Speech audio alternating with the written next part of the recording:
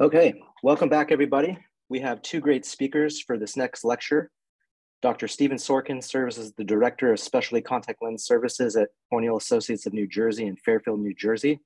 He earned his Doctor of Optometry degree from the State University of New York, where he is still adjunct clinical faculty. He lectures extensively throughout the United States and internationally on contact lenses, ocular therapeutics, and corneal diseases. Suzanne Sherman is an assistant professor of optometric sciences and ophthalmology and director of optometric services at Columbia University Irving Medical Center.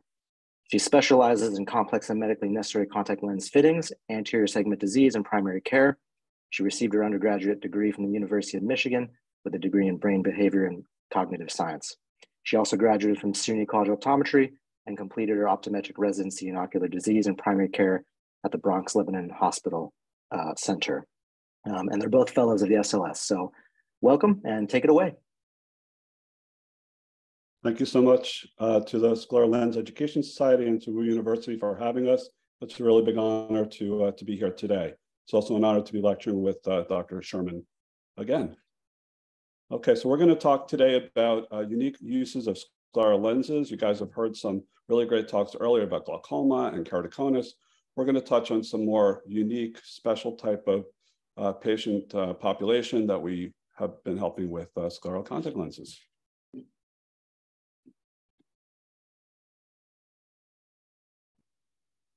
And there are disclosures. All financial disclosures have been mitigated. Okay, so our primary uses for scleral lenses, as we all know, and in my practice, I'm sure you too as well, Suzanne, is really keratoconus and corneal ectasia. So I'd see probably 10 to 12 keratoconus patients every day. I see, from early diagnosis to following them through the transplants and beyond. So we do see a lot of patients with corneal ectasia and keratoconus, post-LASIK ectasia, and obviously a lot of post-surgical cases as well. Okay, so we do know the benefits of scleral lenses. I'm looking at, greater comfort and stability versus some other options. We know that the lenses do not rest on the cornea, and you do get typically improved vision because you have a larger optical zone with a bigger lens and better centration as well, which does help with vision and comfort also. And there's much better stability and security with the scleral lens versus other options. And we do always go through the personal questions of what a patient does for a living as far as their work environment. Let's say they're working in a warehouse and they have a dusty environment. Also what their sports and hobbies are. So these are all things that we take into account when we're prescribing contact lenses, determine if scleral lenses are the most appropriate way to go. So obviously we're in the business of rehabilitating vision. We're trying to help people see better. And that's where with the regular corneas, corneal scarring, corneal dystrophies, as you see here on the right, you have a patient with a lattice dystrophy, and also that post-surgical cornea, such as collagen cross-linking, intrastromal corneal rings like Intex, or Ferrara rings, post-RK patients, and post-surgical patients for refractive surgery, such as PRK and PTK. But when we get into more challenging types of corneas and eyes, we're dealing with things such as ocular surface disease. And these are things like Stevens-Johnson syndrome, which of course is a very challenging condition, mucocutaneous idiosyncratic condition that happens. I have dozens and hundreds of patients probably with Sjogren's disease, which can be very challenging to manage. Graft versus host disease as well is a challenging condition. As you see there on the right, there's a photo of a patient with neurotrophic keratitis. You have exposure keratopathy and also limbal stem cell deficiency. These are also, very challenging to fit and also to manage. So you're not only fitting the cornea, obviously, but you're also managing their concurrent ocular disease. And this is one of my patients that has limbal stem cell disease. You can see there, you see the whorl keratopathy that's there and the diffuse SPK. And these patients can be challenging to manage. Sometimes these patients require scleral lenses along with other topical treatments as well. And this is a patient with Stevens-Johnson, where you see the scarring and the neovascularization there. They get keratinization of the lids and blepharon. These are challenging conditions that you do see with those patients. So this goes out of the realm of a typical keratoconus patient that we're seeing all day long. Okay. Sorry about that. Let's go back one slide. All right. So just, going into, looking into doing this lecture, I wanted to kind of see what we as a profession are doing and our colleagues are doing to treat and prescribe scleral contact lenses. So this is the seminal study back from 2015. Ryo Chernak and her team there, they did a great job in surveying a bunch of docs, and almost 800 doctors responded to this. Now, this is back again in 2015 when scleral lenses were just starting to become a thing. Before that, it was really just very few practices were doing it. Very few practitioners were prescribing scleral lenses. So this is really when things just started to really boom. We were getting things like the Scleral Lens Society was formed, and a lot more webinars, a lot more lectures and articles were coming out. And this is really where it just all started. So you can see on the left, that's keratoconus, and just about all the respondents basically were fitting patients with keratoconus with scleral lenses, pellucid, refractive surgery.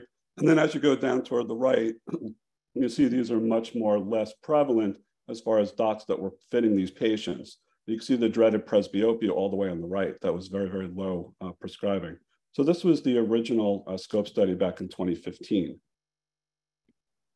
What was interesting when I looked through this study is that this is really showing the corneal diameter and really what the prevalence of prescribing contact lenses. Kristen had talked earlier. She was mentioning that she likes to fit larger lenses. Most of us, will fit 15 to 17, kind of being their default, and that's your regular, bread and butter. Most fits are going to be in that 15 to 7 millimeter range. The 17% is going to be greater than 17 millimeters, and that's usually consistent with patients with very severe disease, very severe ectasia, some transplant patients, and then again, those patients with severe ocular surface disease, you're going to look to go in larger, 17 to 20 to 22 millimeters. And then what's interesting to me is looking at that 15 millimeter, less than 15 millimeter with 18%. So that's almost 20% of the respondents that said they fit scleral lenses less than 15 millimeters. And the criteria really, that would be a mini scleral lens. So sometimes you will have a patient that does have a small aperture or from lid abnormalities or some sort of conjunctival issue where you may want to fit a smaller scleral lens. So it was a really nice distribution, but most of us are in that 15 to 17 millimeter for our prescribing patterns for scleral lenses. Now in 2020, the second scope study was done, same cast of characters, but now we have a little bit more robust data. They went up to about 900 or so respondents, and it was definitely much more of an international flavor to this particular study. And what we're finding is that most respondents back in 2015 were more in academic practice. And then, scleral lenses again became more available to a lot of other practitioners. They felt more comfortable prescribing it. So this became a little bit more community-based rather than academic-based. And that sometimes will influence, your prescribing. If you're an academic center, typically you will see much more challenging eyes. Not always the case, but people like Suzanne, she's in a very specific academic setting, and she sees very, very challenging eyes, as you'll see during some of her cases in a little bit. But what was interesting as well is that when you look at the breakdown from 2015 to 2020, most of the patients, up to 80%, were fit for corneal irregularity. Only 10% was for ocular surface disease. So the idea is that, still the majority of our patients are being fit for corneal irregularity rather than ocular surface disease. So what are some of the therapeutic indications of scleral lenses? And this goes back, doing research back to even 1962, 70-something years ago, 60, 70 years ago, where Ridley had talked about using scleral lenses not only for, for vision correction, but also for therapeutic purposes. And we know that scleral lenses provide protection and lubrication as well as vision rehabilitation. A lot of you know Perry Rosenthal was really one of the forefathers of the sort of modern rebirth of scleral lenses. Even back in 2000, he had a paper in the American Journal of Ophthalmology talking about healing PEDs. So this was something that, even way back when, 20-something years ago, that was discussed as being possible therapeutic benefits of using scleral lenses for these type of patients. So we know that scleral lenses, the way they work is obviously to correct vision, but it's a fluid reservoir that increases contact time. And when you wear a scleral lens, it's really minimal, and in a lot of cases, no tear loss, and the reservoir basically continues to keep that fluid inside during wear. We know that when you look at typical traditional eye drop installation, there's dilution of the medication. It can cause toxicity, especially things like glaucoma medications. And when you do an eye drop, obviously there's different techniques, different size bottles, different size openings of the bottle. So patients will have different as far as what amount of drops actually get to the cornea, get to the eye, and how much of that actually is absorbed. So you can get dilution and again, the toxicity. And also dropper tip contamination. We're very aware now with some of the new reports and about these, these contaminated bottles. We don't want to use obviously a dropper that has touched either the eyelid or another substance. So you have to be very careful about using eye drops. And also compliance is very important when you're dealing with very, very complicated corneas, where you may have an issue where patients either forget to use the drops, they don't use them appropriately, their technique is wrong, they're dropping down the cheek. So these are things that we kind of look at and say, is there maybe a better way for us to actually treat these patients? And what we're going to talk about now, obviously, is using scleral lenses in that way. So when we use therapeutic scleral lenses, when you apply medication to them, and this is, again, a lot of us are not going to be doing this, but there are ways to actually utilize scleral lenses as a medication dosage device. So should we have the patient sleep with the lens versus have them wear it during the day and remove it at night? That's one question, and that has not been answered. Which medications can be used? And we'll talk about that in the next few slides.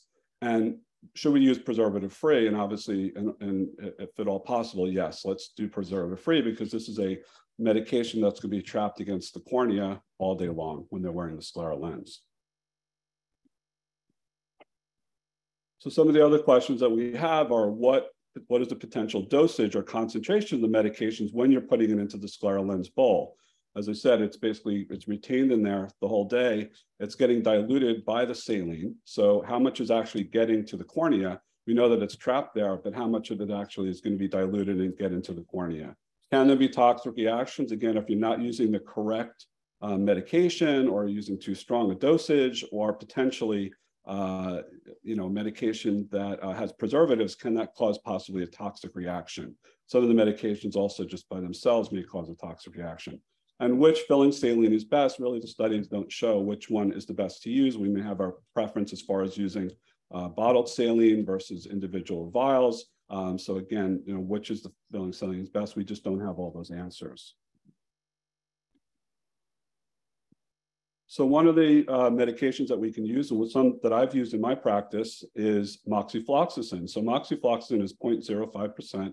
It's a 4th generation fluoroquinolone, and it's really self-preserved. There's no BAK. So that is hopefully going to minimize some of that toxic reaction that can have with certain medications. So this is really my go-to really for any patient that I do have using a scleral lens with an antibiotic. And to be honest with you, when I do in bandaged contact lenses for soft lenses for things like abrasions and erosions, I'll use moxifloxacin would be my #1 choice.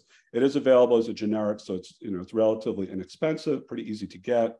All pharmacies have it. We even have we buy bottles to have in the office when we do insert lenses and such to enable us to do that within the office.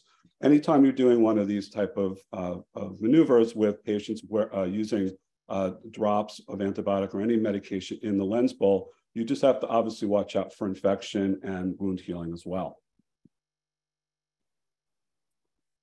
So this is just a study that came out last year, 2 years ago, in cornea, and it did talk about 12 eyes of patients. And all these studies that I'm going to show you really they're basically case studies. They're not actually full research papers, because again, these are things that are not used very commonly. And I wanted to just make you aware of some of the more recent research in this area. So this was one where patients had infectious keratitis. Most of them are culture positive bacteria, but there were a couple that were mycotic, a couple of them were not culture positive. So they used 12 eyes and they followed them for a month. They used moxifloxacin, as we talked about, 0.5% in the lens bowl for a 24-hour period. So the patient basically wore the lens for 24 hours. Then they took the lens out briefly, and then they cleaned the lens and replaced the lens with new saline and new moxifloxacin. So that one drop of moxifloxacin stayed in the eye for the 24 hours. And you can see in the conclusion that basically they did have pretty nice resolution in just about all the cases. 2 of the patients were the mycotic infections that did not work with the antibiotic, of course. So this is possibly a way to treat some of our patients with infectious keratitis using a scleral contact lens. And this is also using a PROS device back in 2015. This is at Weill Cornell, talking about a PED, or persistent corneal epithelial defect, using moxifloxacin, again, 0.5% in a PROS scleral lens. So they, again, used the lens for 24 hours. They used it until reepithelialization was achieved. So this was, again, 8 eyes, so not a big number, but these, again, in this particular case, all 8 eyes basically resolved. So the conclusion was it continues to have a PROS device, constitute an effective state treatment option for refractive persistent epithelial defects. So there are other options other than moxifloxacin that you can use to fill a scleral lens ball. One of them is called autologous serums. You guys are probably familiar with this. This is when they spin down the patient's own blood and you constitute into a percentage and used as an eye drop.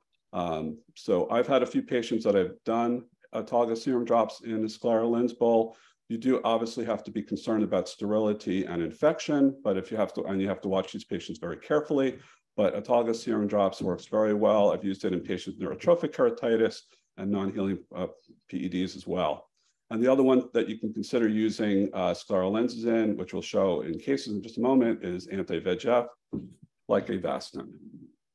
And this study here used, again, a PROS device. A lot of you know Deborah Jacobs in Mass Eye and Ear in Boston. And this was a 13 sequential patients treated for corneal neovascularization in Boston site between 2006 and 2017.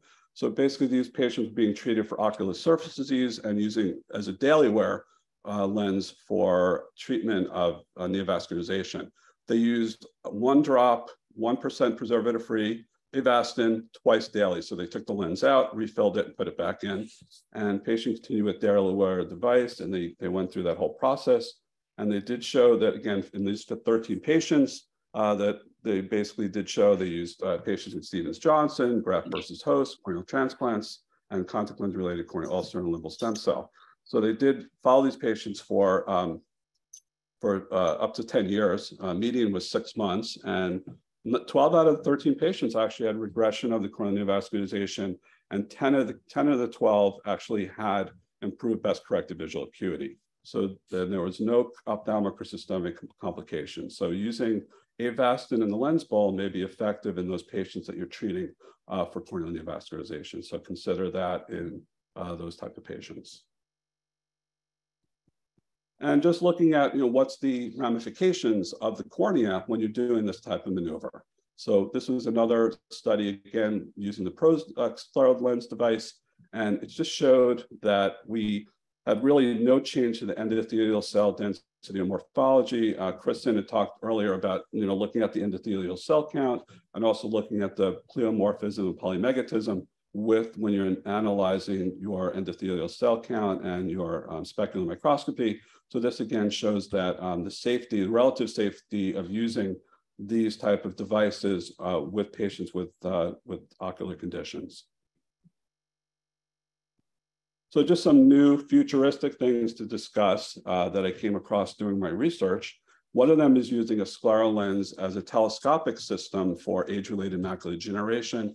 These patients will require spectacles over to kind of dial in what you want to do for the magnification, but that's another option that we do have for patients with macular degeneration. So not just using it for therapeutic on the cornea, but also using it for other things such as age-related macular degeneration. And then the other device that I wanted to go over with is the Mojo device, which some of you may have heard of. It's been reported in the late press as well. And we were at GSLS, I think, a couple of years ago, and there was a demo during GSLS. I think it was Jeff Sonsino who's the one that had the lens, and he wore it during the meeting, and he was demonstrating it. So this is a device that is almost like augmented reality. So it's like, almost like a pop-up, like some people have on their dashboard. So this is a great device, again, for partially sighted patients. It kind of can do a lot of different things. Unfortunately, there's been some changes to the company recently, and right now they're kind of changing their business model a little bit. So this has been put on the back burner. But this may be the way of the future, to allow scleral lenses to actually help us in other ways other than just for corneal disease. And this is kind of the sequence of where it was in development. All right, so just to finish up my part of the lecture, I just wanted to just briefly show you for further reading. There's a great group of papers that came out in the BCLA Journal, the Contact Lens and Anterior Eye, called the Clear Report. And the one I just wanted to reference here is the medical use of contact lenses and just the approach of what we can do to help our patients. And this is not just for scleral lenses, this is for all type of contact lenses. So this is a really good research for you to look at. And what I did come across when I was doing, preparing for this lecture, I found that really prior to this Clear Report, there was no accepted definition of the medical contact lens. But this Clear subcommittee on medical use of contact lenses did come up with this definition that I wanted to leave you with. It says medical contact lenses are any type of lens that is worn for the primary purpose of treating an underlying disease state or complicated refractive status.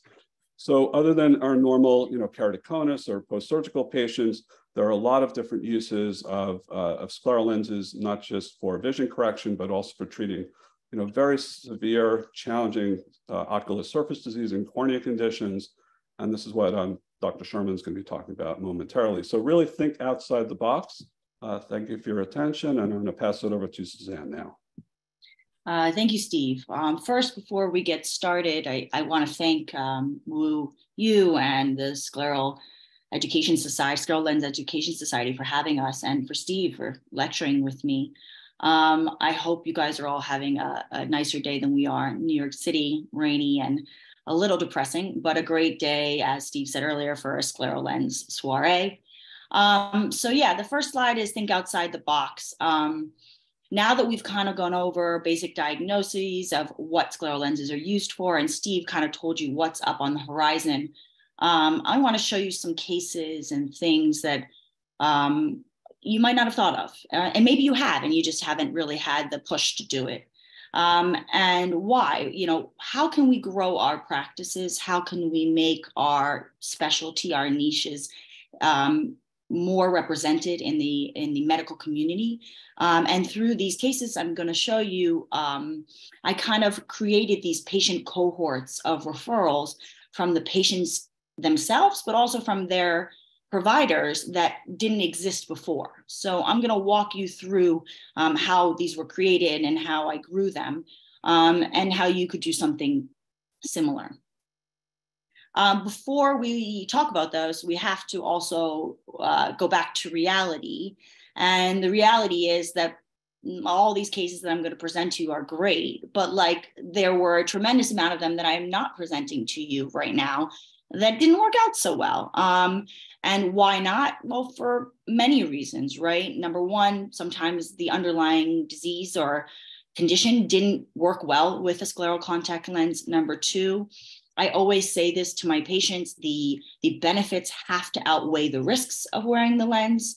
And if I don't feel that we're getting enough benefit and there's a cost, then we're not going to do it. And then also, patients always have the right to say, this is not for me. I'm not going to do it, even if, deep down, I think it's going to be wonderful. And that happens. And I used to take that really personally, like I had failed. But I think, what I've learned is that, everybody's different. It's not for everyone. And how I approach these with patients is I tell them, this is a unique medical device that we have to make your life more functional. You don't have to wear it a certain amount of hours. You don't have to do this or use this. This is a tool we have in our toolbox to make you more functional, make your life easier. So let's figure out if it's something that can be a part of your life to make your life easier. So let's get into it. So this is never say never, because this patient was referred to me maybe 5 years ago. And some of you may have seen this case before because I have used it in other talks because it kind of was when a door really opened for me. This might have been in 2017 or 18, I don't recall. And it was referred to me by an oculoplastic surgeon who had never sent me any patients, and then sent me this one and said, can you help me with glasses and dry eye for this patient? And she came in and she was a young female in her 20s. She was a graphic designer in college. And this is what she looked like. She was 20 in her glasses, and she had really been through a lot. She had a systemic history of severe chronic progressive external ophthalmoplegia, CPEO. We all learned this in school, and I think the thing I took home from it is one of these patients whose eyes don't move. So when you're doing BIO and you're trying to get them, or slit lamp, and you want them to look a certain way, they can't. But what we also, we probably learned, and I just don't remember, is that they also can have severe dry eye. So she had tried a ton of things. She had tried Xiidra and Restasis and Cequa and ointments and plugs, all the things we normally kind of throw at this kind of problem. She had tried ptosis crutches, which actually made her dry eye worse.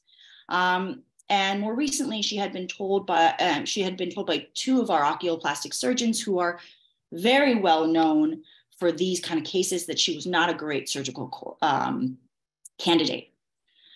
So I checked her glasses, I checked her dryness, and then sitting there, I said, you know what? I want to just try something. I said to her, bear with me. I want to try something.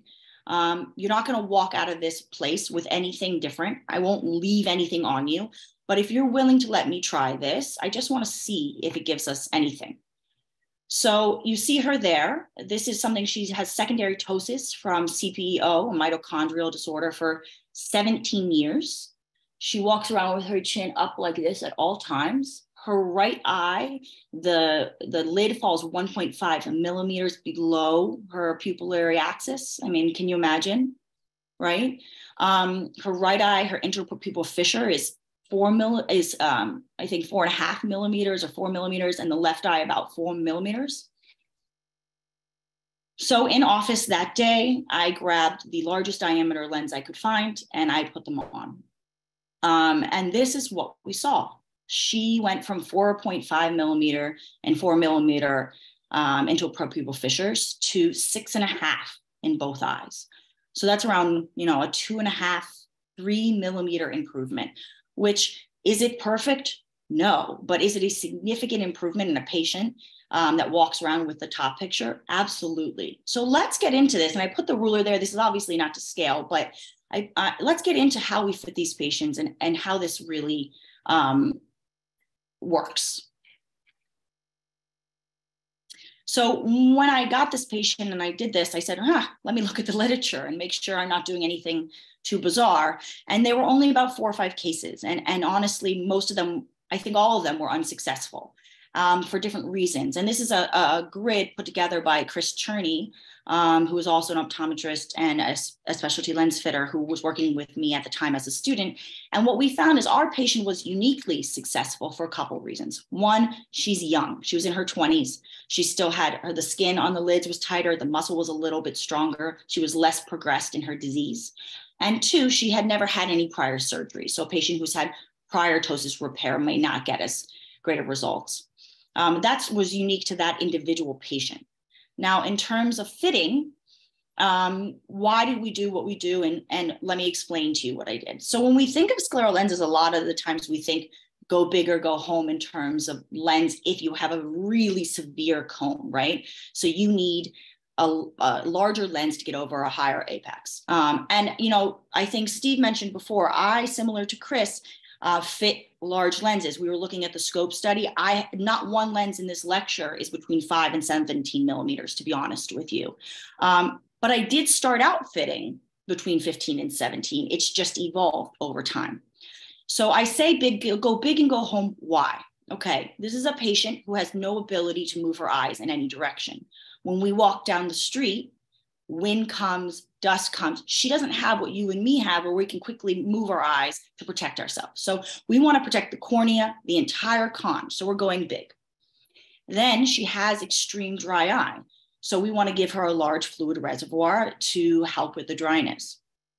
Also, we want to create a shelf from the top of the scleral lens to help with her ptosis. In order to do that, we have to push central clearance or sagittal height to its max. So her fitting, I ended up telling myself I could be at about 500 microns of central clearance. And I didn't think I needed to be worried. Now, this is different than a patient who's post-graft or a patient who has a compromised cornea for endothelial reasons or some of those other cases that were discussed earlier. This is a healthy young patient, a healthy eye in terms of cornea health that we're fitting a lens in. So I went large in diameter for protection and for dryness, and I went large in sagittal height to give a bigger shelf for her eyelid to rest upon. One other thing I did try at the time, and my patients, I say this to them, I've learned from being burned many a times that I number one, like to fit in a very stepwise approach. I don't like to make more than one change at a time so that I know what change created what finding I get that day.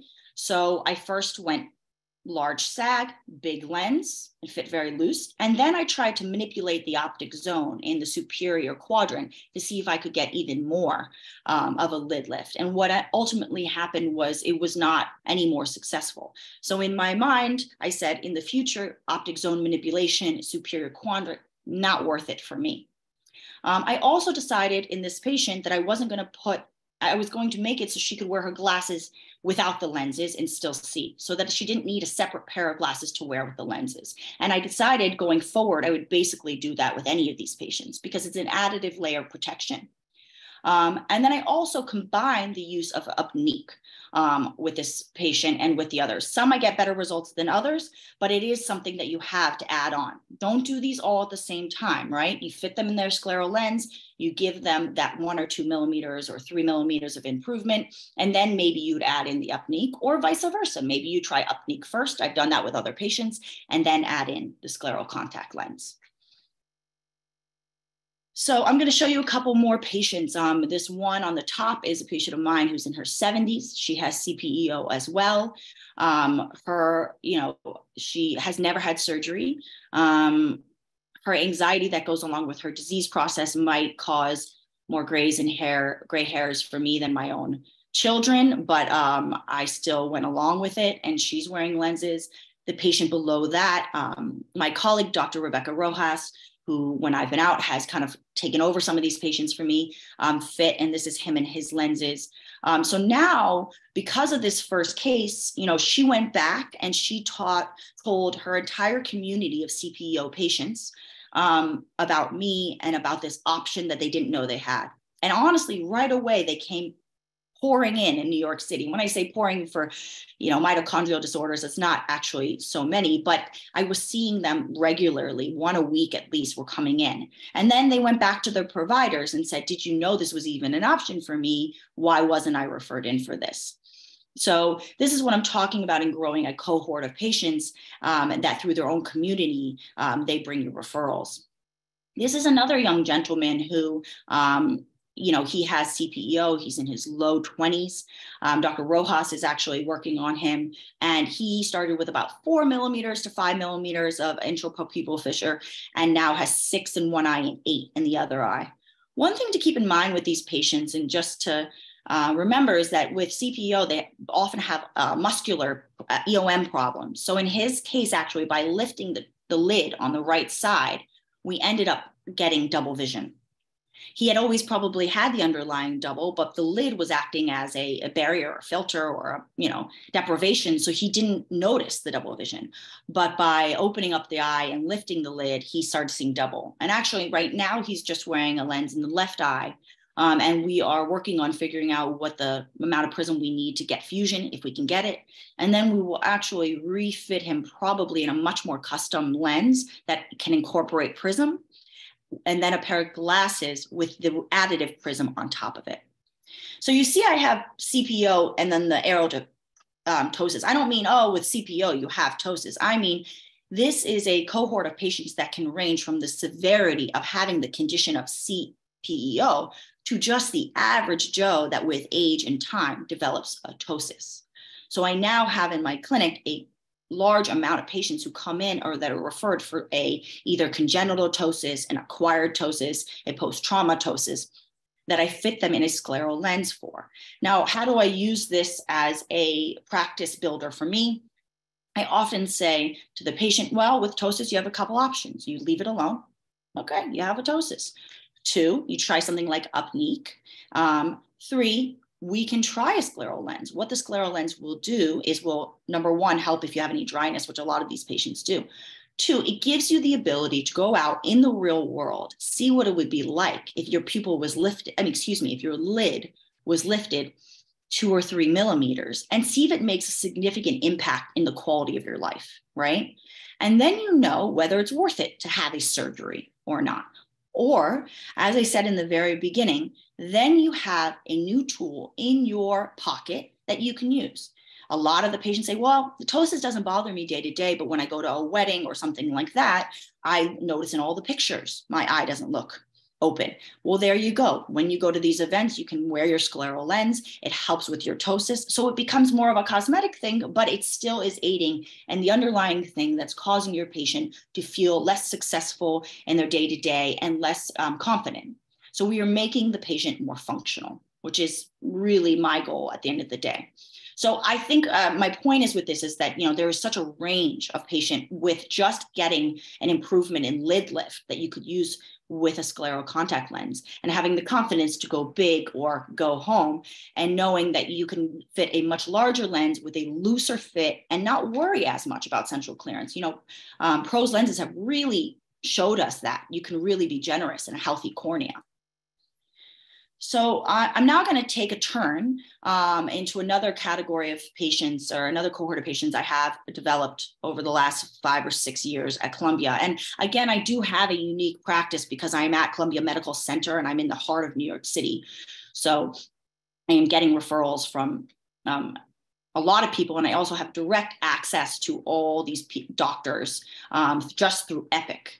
But cancer treatments, and when I talk about cancer treatment, you might think, oh, she's, talking about ocular oncology, but I'm not just talking about ocular oncology. I'm talking about ocular oncology.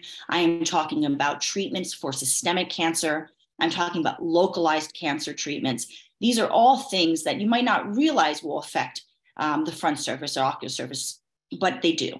So cancer treatment can affect the cornea by the way of, like a radiation keratopathy, which usually has a variation of manifestations. And it's not actually directly related to radio-treated patients having damage of the cornea, but it's really more the consequences of the severe dry eye that they're really dealing with. You can get limbal stem cell deficiency, meibomian gland damage, lacrimal gland damage, goblet cell damage. A lot of these patients have eyelid complications. You can get, again, meibomian gland damage, structural irregularities, ciliary body disease. And I took this picture, my colleague and a good friend, Dr. Julia Canestraro, is actually at Memorial Sloan Kettering, which is a major cancer institute in New York City. And she has just recently brought scleral lenses to their department for this exact reason, because all of these patients can really benefit from their use. So this patient here, the one with the large eye and the redness, is a patient that Dr. Canestraro actually referred to me years ago before she had lenses, who did not have cancer of the eye. She actually had adenoid carcinoma to the left side of her face and her neck, and she had radiation. Sadly, they actually attributed it all to being a volunteer at 9/11. And she came to me and was complaining that her vision wasn't as good. She wasn't even really coming for a scleral contact lens, but the more I examined her, I realized she had zero lacrimal gland production, tears. Her meibomian glands were completely shot. And she also had developed a protective ptosis. Patients that get severe corneal infections, patients with terrible dry eye, often develop a protective ptosis that slowly comes down. So in my mind, I thought, okay, we're going to go big. Why? Because we're going to cover the whole cornea from the nasal to the temporal end, because she has zero tear protection, right? Her actual cornea was in great shape other than being dry. Again, I'm not worried about hypoxia, endothelial function to that severe extent. When I say I'm not worried, it doesn't mean I'm not checking it or watching for those things. It just means that I'm not taking the school of thought that you have to fit with less than 100 microns. It's not a keratoconic patient where they might feel like they have better vision if I fit it as close as I can to the cone because they wore RGPs or things like that in the past. And you see that image, that's her with her lens on. Now she had tried every bandage contact lens possible. They all fell out. She was miserable. The eye was red. And she's now able to wear a very large diameter scleral contact lens comfortably every day. She feels that her her lid is higher. So she looks more symmetrical in photographs. And she's very happy. I think the most challenging thing for her is that she does not produce tears. So the front surface of her lens is not wetting well. And at the end of the day, you have to say to the patient, that is a limitation of the lens, but also of your underlying condition. It's never going to wet well. We can't, I haven't developed, and I'm sure someone in this group who's brilliant will, something that automatically replenishes tears at all times. But even with hydropeg and preservative-free tears, regularly, she still has some areas of non-wetting. To the side of that is a bunch of pictures of another patient who has radiation keratopathy due to having Merkel cell carcinoma on the side of her face. She had the radiation done. She thought she was better. She thought she was okay. And then all of these other sequelae in the eye started to happen. And she really didn't understand why. She didn't have any radiation to the eye. She didn't have cancer of the eye. Her lid doesn't look great, but that's not actually from the Merkel cell. She had a sty at the time. She has significant chalasis in all different quadrants, almost as though she had a bleb or something that filters all the way through. And she also is being fitted in a lens, in a very large diameter lens with significant clearance to help with covering everything, plus also lifting the eyelid and getting her the best achievable vision.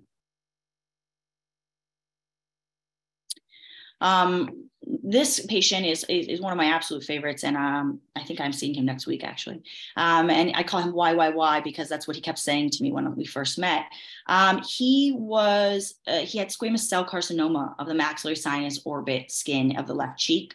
And after all of his surgical reconstruction, he was left with a lag of thalamus, but also radiation keratopathy. He had radiation to his face. And I first saw him about 5 years ago. He lives far away, maybe 5 or 6 hours away up in upstate New York. And he had seen a large number of doctors who had tried different lenses on him. And I think they just hadn't fit a patient like this before. And he came in to see our ocular oncologist who brought him up. And I did something similar. You'll see the theme of a lot of mine is that I fit him from that nasal canthus area all the way as far temporally as I could. Now, I do need to note that a lot of these patients, actually everyone I've presented to you so far, I fit them in a diagnostic trial lens from a trial set. I did not do any profiling. I did not do scleral profiling. I did not do impressions on these patients. These are patients where I had a trial set in my office, and in my opinion, a very good company trial set that I'm very comfortable with, that give me very large diameter options. And I was able to fit them in those. And that was important to me for a couple of reasons. Number one, cost.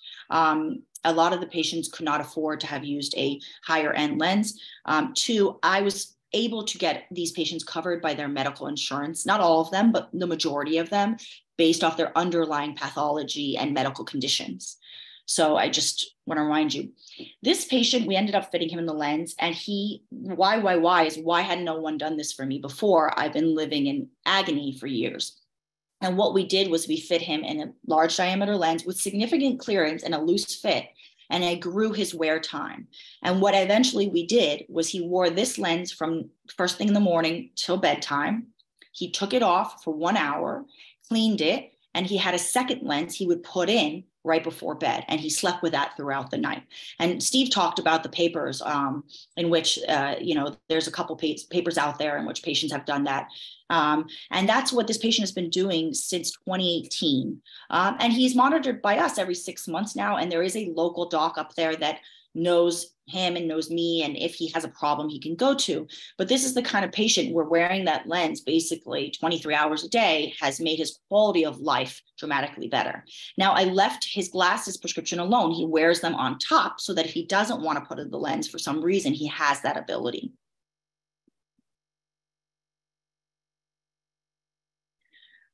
This is another patient that was sent to me. This is a young lady in her 30s with Gardner syndrome and biopsy-proven invasive squamous cell carcinoma.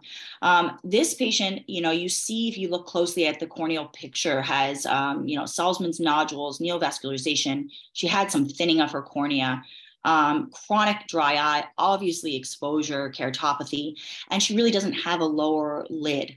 So in her case, her eye is open to infection. She's had multiple herpetic attacks in that eye. And she also gets some severe trichiasis. And those of you who have seen patients who have had lid surgery specifically for these kind of things, the trichiasis that comes back is not our average hair. It's a thick, jagged hair. So fitting her an extremely large diameter lens to give her the ability to make it through the day without discomfort was necessary. And in this case, we had to use a much more custom lens. And what did that lens do for her? If you look at the picture to the side of her whole face, you see she had developed an extreme protective ptosis. So that lens opened the upper eyelid. It created a shelf almost, a lower lid, almost prosthetic for her, so that she didn't have this constant pooling and tearing of tears on the lower lid. And she was having to cover that with Tobradex or Vaseline all the time. And it reduced that for her. And her as well, we ended up having to do something where she slept with it, a separate lens that she cleaned at nighttime, and she wore this during the day. These patients may come off as extremely severe disease, and they are, and I'm not discrediting that, but I think that these are the kind of patients where if you manage them and co-manage them with a team of people, and your patient is aware and you have said to them, if this goes any step in the wrong direction, we're going to pull it, and the lens is not going to happen anymore, and you stay on top of them, then these lenses can make a significant improvement for them. Unfortunately, this patient was very young and had severe disease and did not get to wear this lens for a long period of time. But while she did, it was a real deal breaker. It was a real breaker for her in that it made her day-to-day so much better. Here are just a couple other examples. A patient of mine who had conj melanoma, status pulse, multiple excisions and biopsies in her eye, and she had cryotherapy. And here the lens is used for similar things as we talked about, right? For exposure, but also for protection from an irregular lower lid that had trichiasis, but also to lift her upper lid for her ptosis. And she wore that lens every single day until she passed from the disease, and it made her life better. The one next to that is a patient of mine who had a brain tumor resection and ended up having to have some radiation to the face. And she ended up not having any ability to use her lid. And you see she has developed some scarring and things, and cosmesis is something she's very self-confident. She has a lot of confidence issues about. And in her case, just being able to, again, open up the eye and make it more similar to the other eye, and then also keep a new ledge. You can't tell in that picture, but she didn't really have a lower lid that was normal. And this lens created this crevice. So this is, again, is a very large diameter lens, fit loosely, because we're not really fitting it necessarily for vision. We're fitting it for comfort, but also the cosmesis aspect of it. This one is different than the rest of those you just saw in that the eye and the aperture is much smaller, right? So when I saw this patient, she had basal cell carcinoma, and the cornea was exposed at all times. And I think it's hard for you to see, but the upper lid, there's two areas. You can see she has jagged trichiasis. They're like little daggers. And she was having to come in once or twice a week just to have those removed. And you can also see that upper lid is buffed up, it's beefy, and it's coming down, and it doesn't really have any movement. So in her case, we actually had to do more of an impression molding to get it to fit. She also has an area of scarring nasally, and we fit from the nasal quadrant to the temporal quadrant to open up her eye, but to protect her all day long. And she's also protected all night long. These patients, I always do a trial run during the day, right? I always do the lens wear test. And I do these in my graft patients as well. How many hours can you wear it? And I keep pushing it and pushing it and pushing it. until I'm confident that they could make it through the night wearing a lens also. And then at that point, I asked them to order a second lens. And then we trade off between the two. One is being cleaned while the other one is being worn. This is a very recent patient for me. This is now he's 10 years old, but around, I think 4 years ago, he had a medulloblastoma of the cerebellum, which left this little boy wheelchair bound, and not just an average wheelchair, a severe wheelchair. He's not able to hold his head or anything. And when I met him, his entire eye on the right side was sutured closed, the entire eye completely sutured closed. He had had a tarsorrhaphy for 3 years, and the parents decided, let's open this eye up. And what I found challenging was, how am I going to fit a lens on the eye if I haven't seen it? But the oculoplastic surgeons wanted a lens immediately for when the eye was opened up.